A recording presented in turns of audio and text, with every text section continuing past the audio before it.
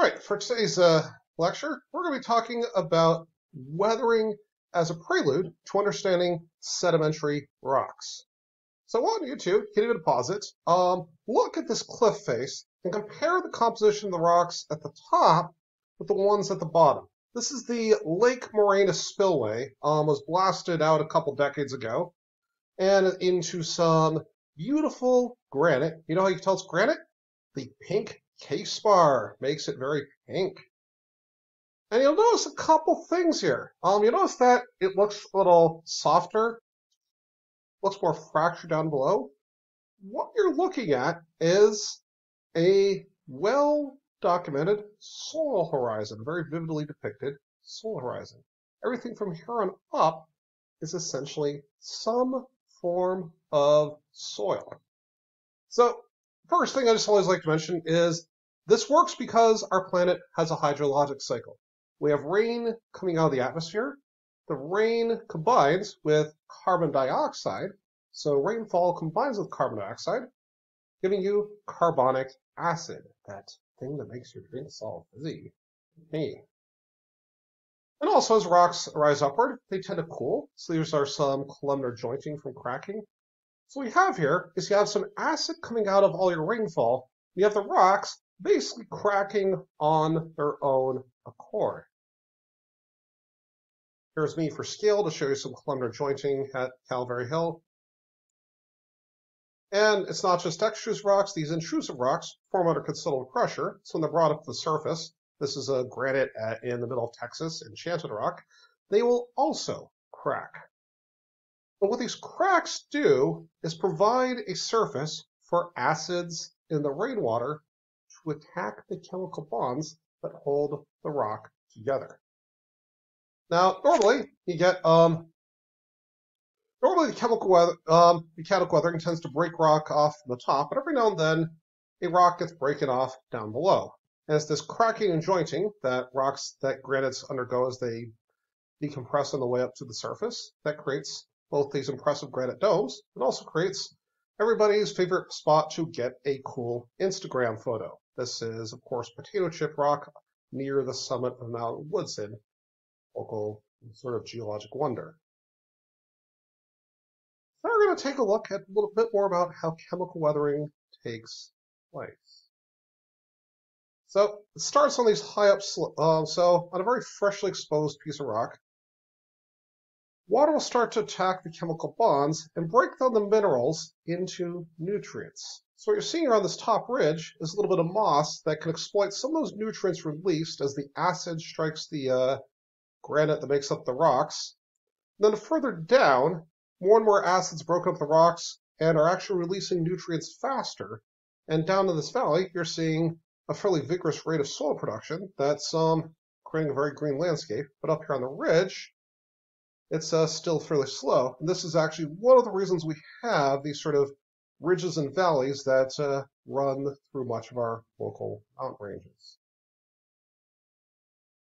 So again, the chemical reaction here is you're taking carbon dioxide out of the atmosphere, reacting with a mineral, and breaking it down. I said break it down. And so let's understand a little bit more how this works. We're going to revisit our Bowen's reaction series. So remember we had our mafic, ultramafic, and et cetera, et cetera. Now we're going to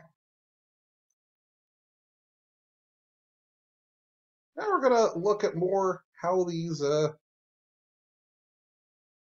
break down into other rocks.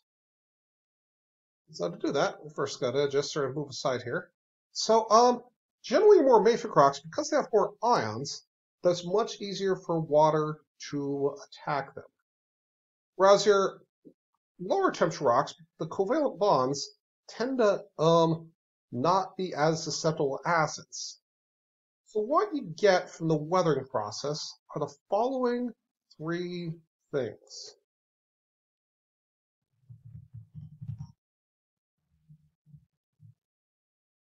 Rocks weathering.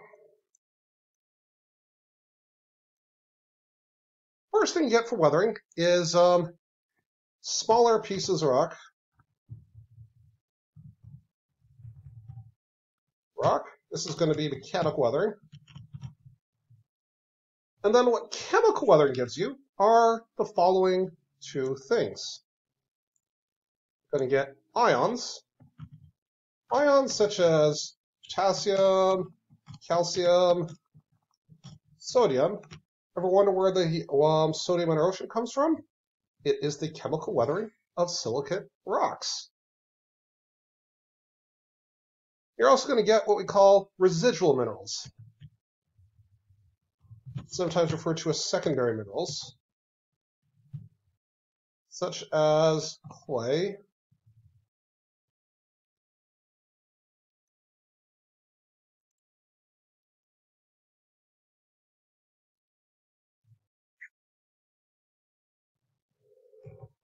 hematite, magnetite, and a couple and limonite.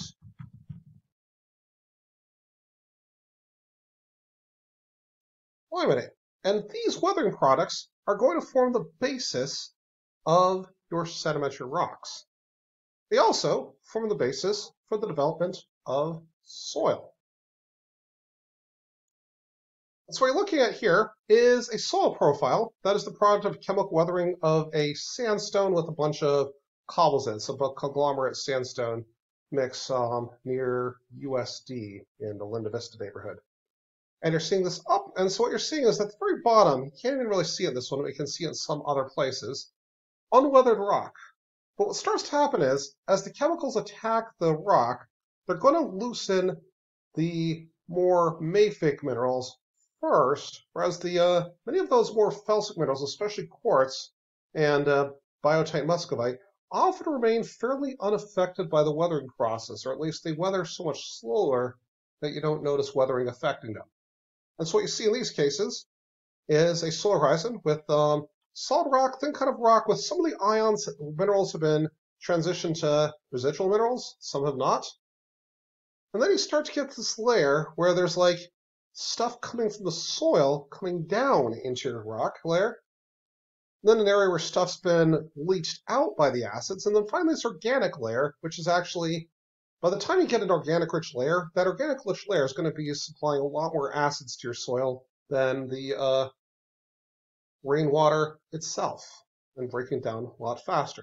So what we see is that the formation of soil will actually increase the rate of chemical weathering in a rock. Rock can actually accelerate things, even if it looks like the soil is kind of protecting the rock surface. We also see here is that chemical weathering and mechanical weathering kind of help each other out. Mechanical weathering exposes more surface for the chemicals to attack. Chemical weathering will loosen the bonds, making it easier for mechanical weathering to pry that rock apart. In fact, some places you'll even see this like rotten rock, like right here, this stuff will literally break apart in your hands. In fact, let me show you a little video of this happening. So what you're seeing now in this video is picture me about to hurl a piece of twimalite. Maybe it's the next video.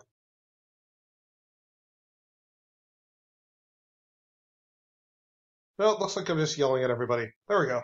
So watch what happens. This looks like a solid rock. Watch what happens when I throw it down the bench. You look closely, it's a little bit hard to spot. You see it shatters into pieces. That's because chemical weathering loosen those bonds and giving you a rotten rock. We're going to wrap this up, and we'll go into sediments in our next portion, and then sedimentary rocks.